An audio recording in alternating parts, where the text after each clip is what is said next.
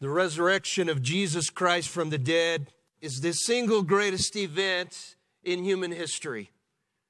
But there is a truth that is even more profound than the fact of his resurrection, and that is that he himself is the resurrection and the life. It is one thing to know and believe that Jesus rose from the dead. It is another to know that he embodies the very essence of resurrection and eternal life. And every year on Easter Sunday, we focus on his resurrection, and rightly so. But we often fail to understand him as the resurrection and the life. And so this year I decided that we would go to that passage of Scripture that declares this truth. And instead of going to the texts that describe his actual resurrection, I want us to go to this text that describes what happened earlier in the resurrection of Lazarus that really laid the theological groundwork for the significance of Jesus' resurrection. Resurrection really has no meaning apart from the background of death. And it is in John 11 that we see this vital connection. Of course, death has been the greatest enemy of man since the fall. And one of the most troubling aspects of death is the fact that men often have no control over it. We're told in Ecclesiastes that just as no man has authority to restrain the wind, so no one has authority over the day of his death. And in poetic fashion, in the book of Job tells us that on the day of a man's death, he is torn from the security of his tent, and they march him before the king of terrors. That is a poetic description of the fear of death that comes upon many. It is a sobering reality that death could come for any one of us at any moment. And the Bible often emphasizes the brevity of this earthly life. But that is why it is so critical for us to understand Jesus as the resurrection and the life. The wonderful truth of Scripture is that death is not the end for those who are in Christ Jesus. And death can be faced without any fear whatsoever because he has conquered death forever. We all know that there are no U-Hauls behind hearses, and that we can take nothing with us when we die. And yet, tragically, many people spend their entire lives seeking to accumulate possessions that are snatched from them in an instant. But as believers in Jesus Christ, we are sending those eternal possessions ahead of us to heaven. And for us, death will be the beginning of an eternity in the presence of our Lord. And that is what we see in this passage of Scripture. Now, John 11 gives the account of the raising of Lazarus from the dead. It is one of Jesus' greatest miracles and is the miracle that lays the groundwork for his own resurrection from the dead. As we pick up the narrative in John 11, Jesus is very near the cross.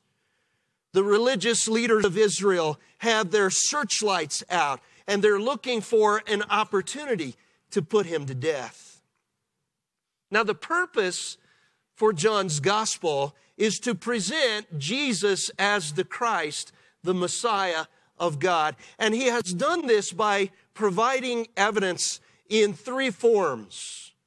One, by what Jesus has said about himself.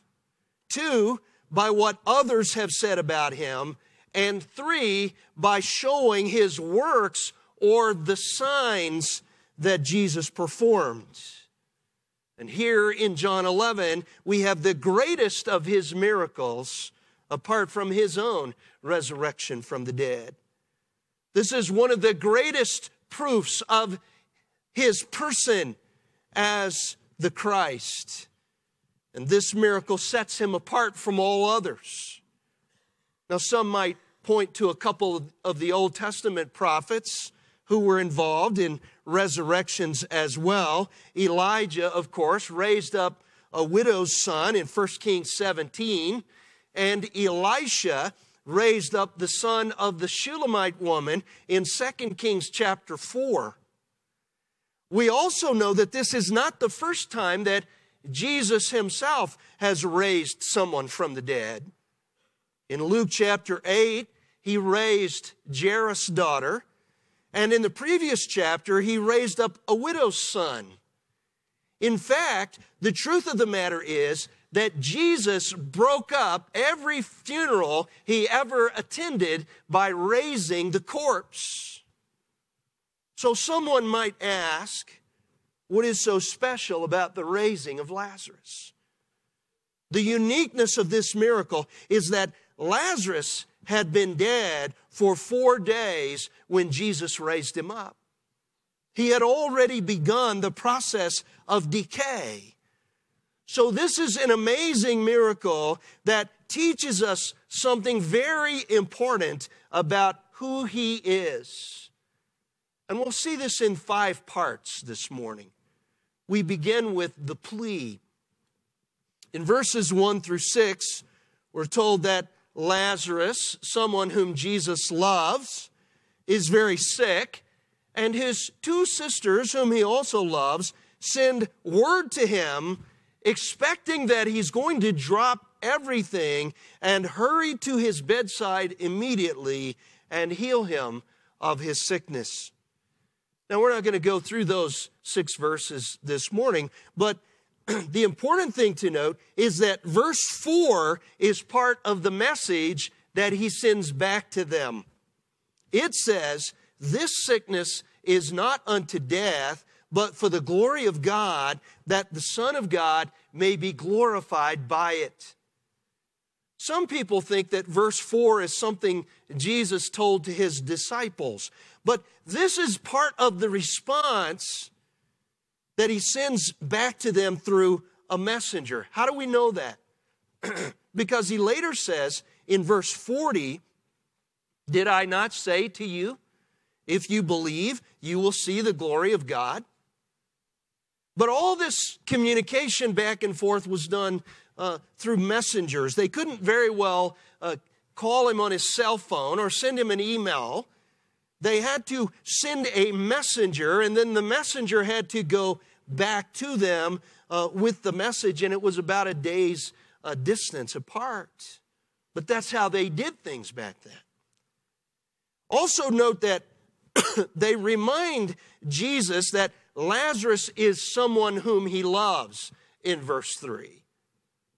But the whole point is that Jesus says to them, "This sickness is not unto death, but for the glory of God, that the Son of God may be glorified by it." So no doubt Martha and Mary, when they hear this, they are thinking Jesus is saying Lazarus won't die.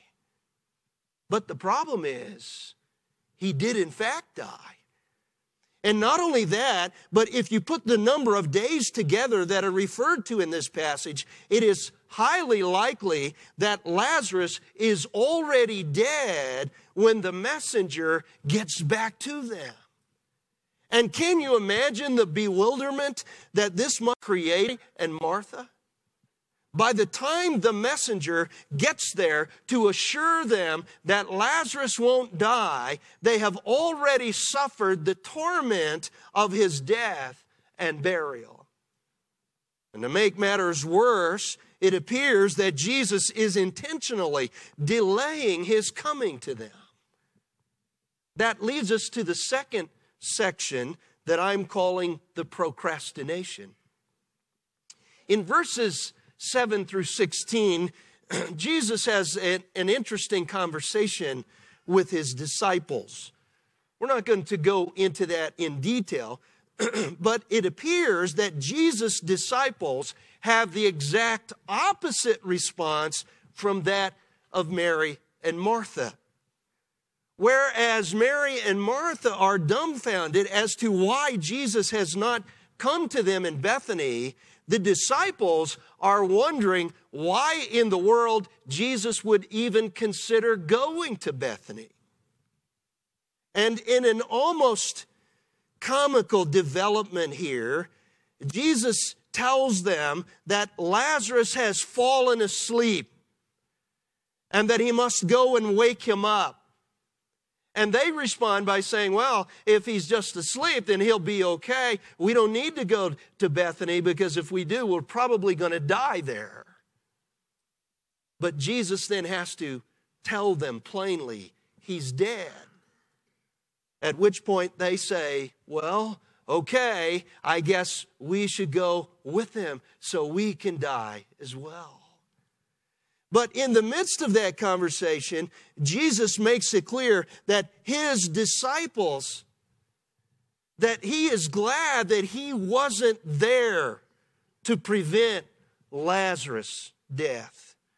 Because Lazarus' resurrection 4 days later will greatly bolster their faith. And that is why he procrastinated for 2 more days. Because he knew what this would do in the lives of his followers. And that leads us thirdly to the premise. In verses 17 through 24, we see Jesus' arrival back in Bethany and his being met there by Martha. Now, this section is all about their grieving. When he arrives, he finds them weeping and mourning. And we even get the sense of their anguish and grief when John tells us in verse 35 that when Jesus saw how brokenhearted they were, he wept with them. And twice in this passage, John says that Jesus was greatly moved in his spirit as he felt in his humanity the anguish that death causes. But what I want you to notice is that 3 times in this text, we're told their premise. In verse 21, Martha said, "Lord, if you had been here, my brother would not have died." In verse 32, Mary, who came out later, said, "Lord, if you had been here, my brother would not have died." And then down in verse 37, some of the Jewish people who had gathered to mourn with them said, "Could not this man who opened the eyes of him who was blind have kept this man from dying?" The premise is clear. If Jesus had gotten there earlier, he could have prevented Lazarus' death. In fact, you almost get the idea here that Martha and later Mary meet Jesus with their hands on their hips as if they're saying, "You've got a lot of explaining to do." They are totally bewildered by this turn of events. Why did Jesus say, by way of messenger, that he would not die? Was Jesus mistaken? Does his delay mean that he really does not love them? And couldn't Jesus have healed Lazarus from a distance as he had done on other occasions? How did this happen this way? But one thing they all agree on: if Jesus had been there sooner, Lazarus would not have died. And yet we all know from this text that this was all orchestrated and planned by Jesus for a specific purpose. We have all heard the expression, "Where there is life, there is hope." And we all know what that means. As long as a person is alive, there is always the hope of a cure or a miraculous recovery. But once the person dies, that hope is dashed, especially if they have been in the tomb for 4 days. But what our Lord is teaching us here is because of who He is, where there's death, there's hope. And He does it in this chapter in a very dramatic way by raising Lazarus from the dead after 4 days. Now we know from this passage that Martha is not totally devoid of faith. In verse 22, she exclaims, "Even now I know that whatever you ask of God, God will give you." Now she's probably not saying here that she is expecting that Jesus is going to raise Lazarus from the dead, but she is at least expressing her continued faith in Christ. In verse 27, when Jesus asks her about what she believes, she says, "Yes, Lord, I have believed that you are the Christ, the Son of God, even He who comes into the world." Martha was not without faith, but she had a very limited perspective. Her perspective was limited in a number of different ways. First of all, her perspective was limited in regard to time. She thought Jesus was too late. And her perspective was limited by space.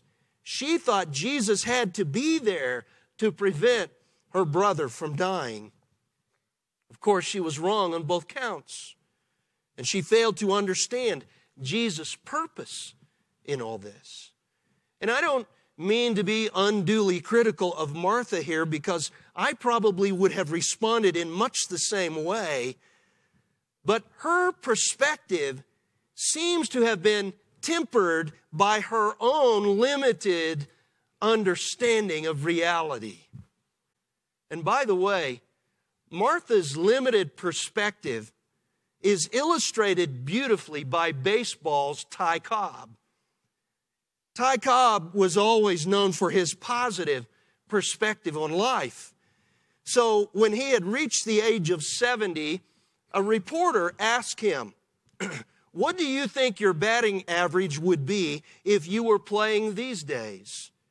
Cobb, who was a lifetime .367 hitter, replied, "About 290, maybe 300. And the reporter asked, "Well, is that because of the increased travel, the night games, the artificial turf, and all the new pitches?" He said, "No, it's because I'm 70. Now, admittedly, Ty Cobb is not being realistic about his ability to hit at age 70. But at least he wasn't in danger of limiting himself by having too small a perspective. I would submit to you that we often have the limited perspective of Martha instead. And what we believe Jesus can do is often limited by our own understanding, or that which we can see in our own, with our own eyes. And that brings us to the heart of the passage. In verses 25 and 26, we see the proclamation. Backing up to verse 23, Jesus said to her, "Your brother shall rise again." Martha said to him, "I know that he will rise again in the resurrection on the last day." This is another indication of her faith here. She believed in the ultimate resurrection of the dead on the last day. She had ultimate hope in the resurrection. But Jesus said to her, "I am the resurrection and the life. He who believes in me shall live even if he dies, and everyone who lives and believes in me shall never die." Folks, this is one of the highest theological peaks in Scripture. You know, it's probably not a good idea to rank the sayings of Jesus, but this has to be right at the very top. This is the fifth of the 7 I am statements of Jesus, and all of them declare his uniqueness and deity. But this one declares that he has power over death. And that was then vividly demonstrated by his raising of Lazarus. Jesus' miracles were signs, and signs always point to something. His miracles were not done just to show that he had power or to entertain or impress. They were to demonstrate something important about who he was, the divine Son of God. And this sign in particular was to show that he had absolute power over death and the grave. It was necessary for Jesus to tarry so that there would be absolutely no question that Lazarus was dead. It was necessary then for Jesus to raise him from the dead after 4 days to demonstrate this amazing truth about himself. Verses 25 and 26 have been quoted at 1 million funerals and graveside services. It is the very bedrock of Christian hope in the face of death. These words have stood as a lighthouse in the midst of the darkness of death for centuries. Many have clung to these words as they themselves have come to the hour of death. And the truth of the matter is that death has spread its slimy fingers over our world from Adam right down to the present day. And like many others, I have stood beside many graves and seen the heartbreak and anguish that death brings. I have stood beside the beds of those who were breathing their last breath. And only in the case of those whose faith is fastened upon these words of Jesus have I ever seen peace at the hour of death. Only among those who have fixed their hope on the one who is the resurrection and the life have I seen victory in death. But notice that Jesus does not just offer resurrection and life. He is the resurrection and the life. And if you are in Christ, by having placed your faith in him for salvation, then you too will experience resurrection and eternal life. Jesus said in John 14:19, "Because I live, you shall live also." And in 1 Corinthians 15, Paul wrote, "But now Christ has been raised from the dead, the first fruits of those who are asleep. For since by a man came death, by a man also came the resurrection from the dead. For as in Adam all die, so also in Christ all shall be made alive. But each in his own order, Christ the first fruits, after that those who are Christ's at his coming. Because he is the resurrection and the life, all those who are in Christ will be raised to eternal life." And notice this speaks not only of resurrection, but also of life, true life, eternal life, abundant life. In fact, the emphasis of this statement is on the word life. That is a word that was very critical to the Apostle John.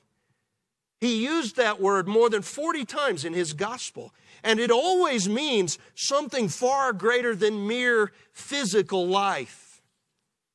But look at that statement again. I am the resurrection and the life. He who believes in me shall live even if he dies. And everyone who lives and believes in me shall never die. Ray Stedman writes, "There's great mystery in those words. I do not think that anyone can fully understand them. Indeed, they sound a bit contradictory.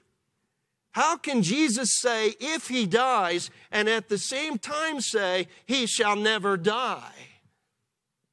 Well, what the Lord seems to indicate is that death can come and still not really be death. In other words, for a person who is in Christ Jesus, death is not really death. As Paul would later say, it has lost its sting. It has no power anymore. John MacArthur says, Jesus' two statements are not redundant. They teach separate, though related truths. The one who believes in Jesus will live even if he dies physically, because he will raise him up on the last day. And since everyone who lives and believes in him has eternal life, they will never die spiritually, since eternal life can never be extinguished by physical death. And this brings us now to the last point in our outline, which is the point. The point. What is the point of this account? Notice the question for Martha at the end of that incredible statement. Do you believe this? That is the question all of us must ask. And understand something. When Jesus was asking her this question, he was not asking her if she believed that he was going to raise Lazarus from the dead. He was asking her if she believed that he alone was the source of resurrection and eternal life. Linsky says to believe this is to believe what he says of himself, and thus to believe in him. Because of his great love for Martha, Jesus pointed her to the only source of resurrection and eternal life, himself. And the Bible is absolutely clear. Jesus Christ is the only way to eternal life. He is the door by which every man must enter. He said, I am the way, the truth, and the life. No one comes to the Father but through me. In John 20:31, John gives the purpose for the writing of his gospel, and he says, these things have been written that you may believe that Jesus is the Christ, the Son of God, and that believing you may have life in his name. He is, of course, speaking to people here who already have physical life. So it is obvious what he's speaking of is something greater than that. It is eternal life, and that only comes from believing in Jesus Christ.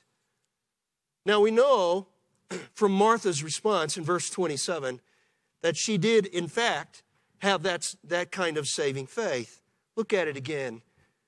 She said to him, yes, Lord, I have believed that you are the Christ, the Son of God, even he who comes into the world.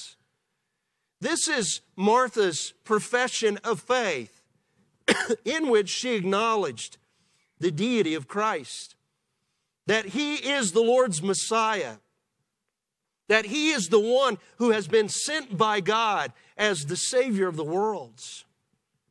In fact, Martha's affirmation here stands with all the other great statements of faith recorded in the New Testament.